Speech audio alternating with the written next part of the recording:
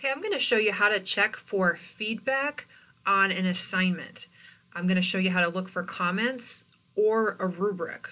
So what I've done here is I've clicked on the grades part of Canvas. Now, whenever you get a grade in Canvas, it's going to show up in grades.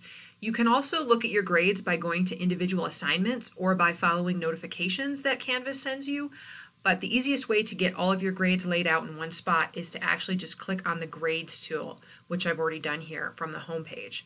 So I'm in grades, and when I go in grades, I can scroll down and see all the grades for all the assignments I've submitted. This is a fake student, so most of the assignments are missing, but I do have one assignment here, which is the informative research final, okay? And this one is graded. I got a 90%. So let's say I want to be like, did the instructor leave me any comments on why I got a 90%? The places you check are right over here, these icons. This first icon is comments. So if I click on that, I can see that the instructor wrote this for me. Good work. Okay, the other part of feedback is this clipboard over here. This will have a rubric if your instructor included one.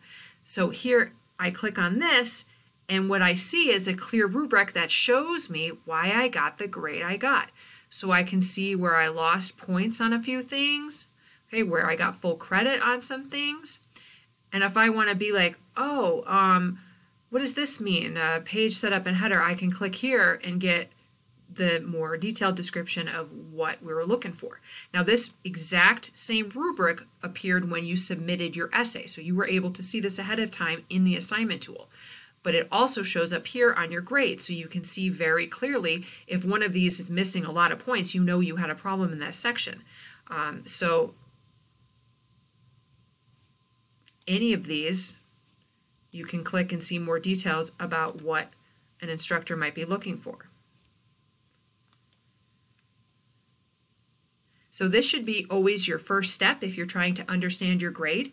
If there's something on the rubric that you don't understand, then go ahead and shoot your instructor an email and ask a question.